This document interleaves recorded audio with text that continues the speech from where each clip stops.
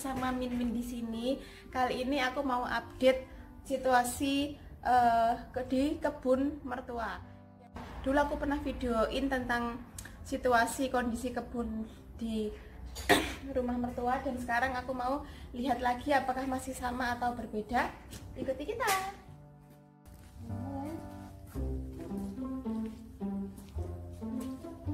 Ini ada beberapa tanaman yang aku sudah lupa namanya apa. Bawang gitu, sama itu kayak parsley, itu parsley, terus ini kayak tanaman bawang. Aku paling suka ada tuh buah jeruknya, udah oren-oren banget tuh. Terus lanjut lagi. Kalau ini bunga-bunga aja. Terus ini adalah lemon. Lemonnya nggak sebanyak yang dulu sih, tapi ini masih ada berbuah. Kayaknya lemon itu selalu ada buahnya, nggak pernah habis, nggak pernah stop kayaknya, selalu ada. This one, oh ini daun salam ala Australia, baik. Ini buat masak, yang kemarin buat masak sayur lodeh. Ini tanam pisang, kapan hari itu ada badai, salah satu kebun pisang. Hello. Yeah, good. Thanks. We have a look the plants. Oh yeah. This is the neighbors. Hi. Hello. Dorothy's little first seedlings are all going very well. Oh, did they? They survived. We covered them over with polypipe. Oh yeah, yeah. For the wind, you mean? Yeah. I put veggies and things in a few weeks ago, and then we had a storm 2 weeks ago, and they all went black like this. Mm. Oh yeah. So they all came out. So then I planted another lot, didn't I? And then we had another storm. So we thought, oh, we had some of that polypipe all put over them, and they're good. Yeah, that was clever.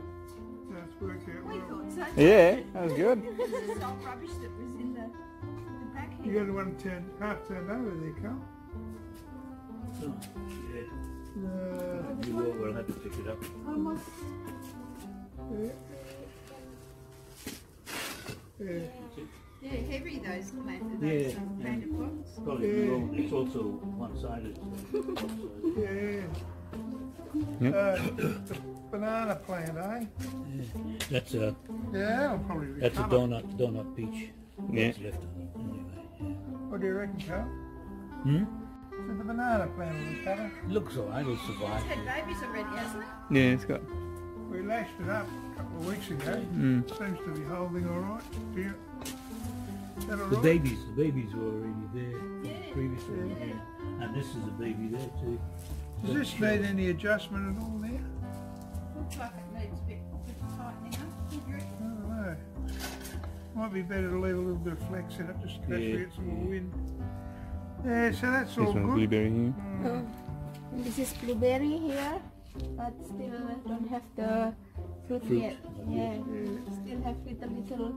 Maybe will come up to be flower. So, Actually, they don't have a flower. They come up just straight into a berry. Oh, did they? what are they? Blueberry. Blueberries. Oh, blueberries. Yeah, they're good. We, Mm. Same blueberries. Just savors them. we had some very nice blueberries last year from our neighbour's blueberry plants. Yeah, they're good. That's good. It's good, yeah. So how did the coconuts? Oke guys, dan ini adalah tanaman-tanaman yang nggak tahu namanya. Ini blueberry kalau ini, ya. Yeah. Ini kayak cuma tanaman-tanaman hias gitu. Ini juga tanaman hias. Ini tanaman hias lagi.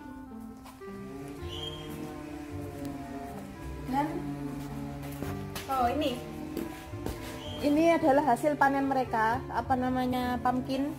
Ini ada lagi.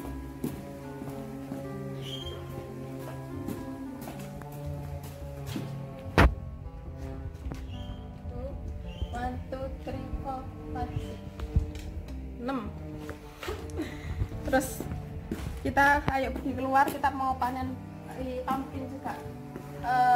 Pumpkin labu.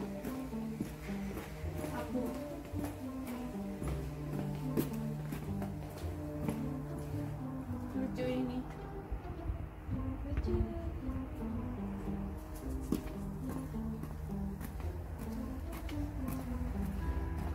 Nah, ini bunga mawar yang selalu ada. Nah, ini I think Mum went that one down there, don't I will show you? you. Oh, okay, sorry.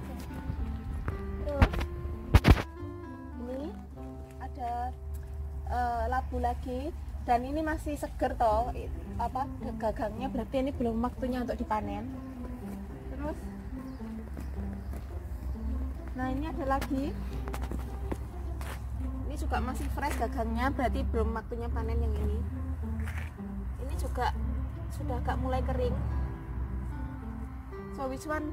Yeah, that one there, I think. This one. Oh ya, soalnya ini sudah kering, yang sini sudah, berarti sudah bisa dipanen.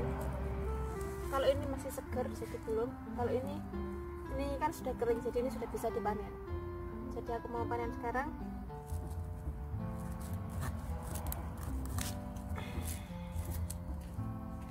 Yeay. This one correct, kan? Too late now. Oh, yeah. Yay! Get the hose off of it. Hose, wash it. Oh, yeah.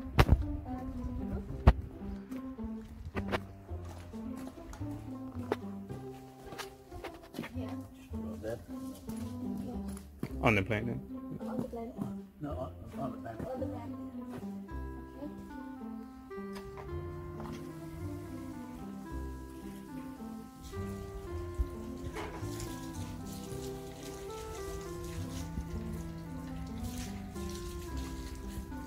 Okay. Yes, thank you.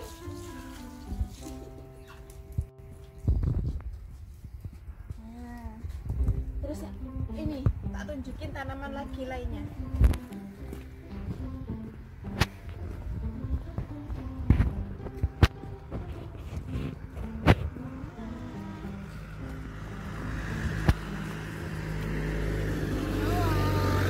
Jadi kemarin itu ini habis ada badai besar, jadi tanamannya sebagian itu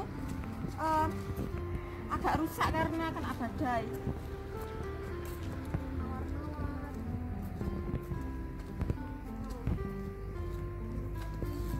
Yang kering-kering ini kan kayak kering, kayak kena api gitu toh modelannya, kayak kering. Nah ini karena kena badai sebenarnya, kena angin.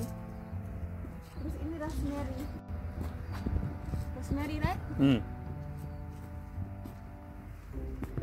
Nah kalau ini celery, ini seledri, terus ada bawang, seledri sama bawang.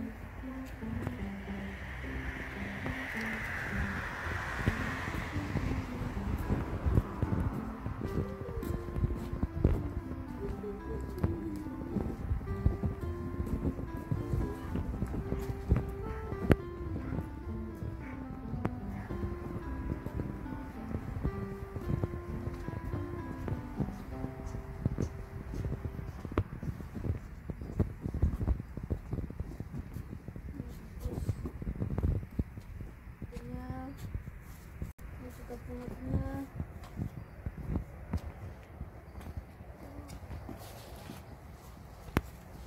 Ini sebagian sudah dipotong-potong karena badai. Ini agak sebagian kering-kering juga. Ya.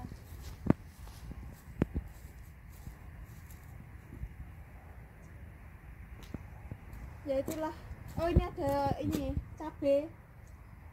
Tapi cabenya sebagian ya kena angin jadi agak kering-kering, tapi kayaknya masih oke, masih bisa tumbuh lagi. Nah ini juga, ini sudah ada buah-buahnya sedikit-sedikit sebenarnya.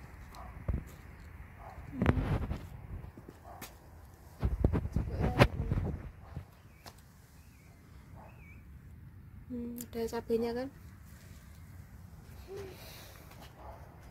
Oke guys, jadi inilah update kebunnya. Jadi gara-gara badai, jadi kebunnya agak sedikit rusak.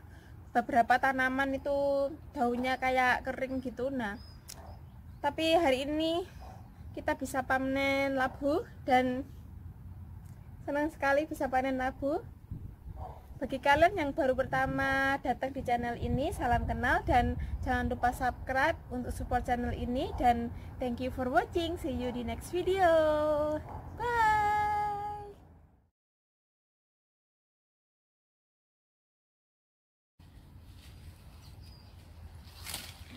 So why you cut the rose flower? Yeah. It's these ones. See? Cutting these ones. Oh yeah, because But I cut the stem back uh-huh. because what happens here, these turn into the fruit. Oh yeah. And all the goodness then goes to the fruit. Oh, so The rose, what do they call it? Rose hip. Rose hip. And the flower, you don't make flowers, you see. oh When okay. you get fruit, Yeah. no flowers. Oh, so actually rose have fruit as well. Yeah, rose hip. They Oh, make rose hip syrup. Syrup Oh. from it, you know. okay. So we have to clean. You know, they make it from, you know, when you have rose